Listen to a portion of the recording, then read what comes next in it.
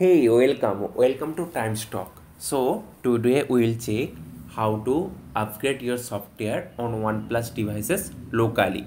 So, let's see how to do it. For that, we have to just check on setting and then system. After that, just go to system update. Then, if you click on local upgrade, then you will get an instruction. Move the installation package into root directory. What is root directory?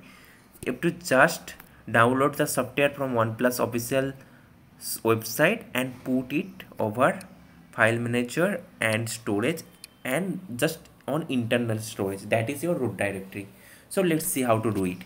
So at first you have to open your browser, then you have to search for OnePlus software update.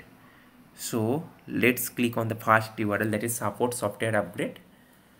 After that we have to choose your device. So as an example, my device is OnePlus 60, so I click on OnePlus 60. So you can check the latest version here and date also, and you can find out the beta version also. You can download it and upgrade beta version also. So just for example, I took the official build. So after that I have to click on download button. So it will give a note pop-up and you have to download anyway. So it will add it on your download.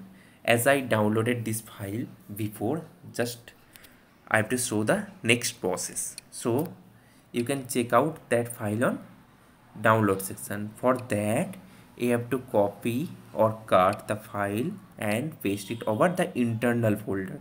Just paste it. After that you have to rename that folder because it's a zar folder. You have to only put the zip.